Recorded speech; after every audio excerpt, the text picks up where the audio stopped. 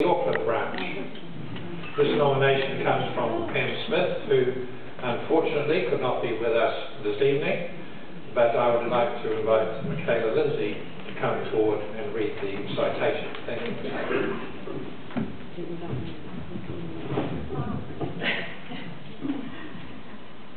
Patricia Tagle. The Auckland branch of Save the Children have nominated Patricia because of her dedication and commitment to the Auckland branch, to Save the Children New Zealand and the community in general. Patricia is very supportive and willingly advises other supporters and outsiders. Her long years of service have been carried out with dignity and humbleness and with one goal in mind: helping children in less fortunate circumstances who need our help and support. Since 1985, Patricia has had continuous involvement with Save the Children Auckland branch as an outsider.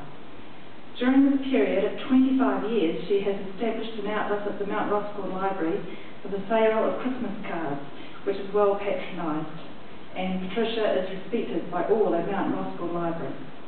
Patricia would also outsell various gift items from Save the Children retail outlets based in Auckland. She had a well-established group of clients, and her distribution covered a wide area. Her sales contributed throughout the year, and as the Christmas period, the tempo increased. Apart from her library and outselling commitments, Patricia also collected during Save the Children annual appeal when the organisation was involved in door-to-door collecting. She covered many areas in Hillsborough and Mount Roskill with great results. It should also be noted that in 2001, Patricia was honoured with a papal award by Pope John for her work in the community as a teacher and fundraiser. She also established an education program for young people through teaching English as a second language.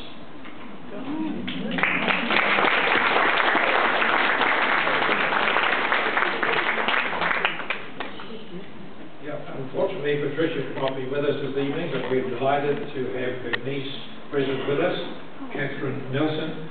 So she would like to come forward to receive the award on behalf.